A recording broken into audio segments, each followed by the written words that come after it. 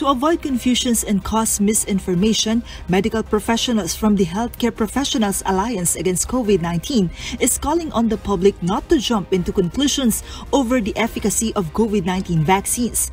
The medical doctors made this statement following several reports condemning some brands of COVID-19 vaccines, particularly those that were manufactured from China.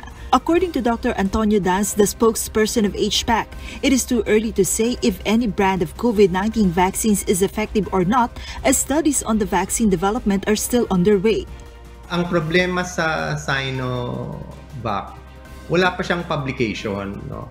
At meron ng usapan, wala pang publication. Kailangan antayin natin yung publication kasi alam naman natin na para ma-publish mo yung report ninyo, inaaral yan ng maraming scientists para siguraduhin na wala kayong sinasabing mali tungkol sa mga resulta. So hintayin natin at huwag tayong maghusga kaagad na maganda o pangit.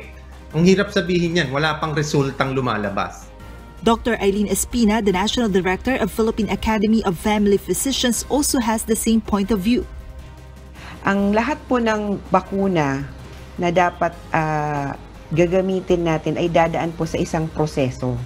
So sa ngayon po hanggang hindi po kumpleto ang datos sa iba't ibang mga bakuna na pinag-uusapan sa media at sa mga kanto at bawat tuntahan dyan, we are asking po na let us withhold judgment. Hintayin po natin na makumpleto po ang datos.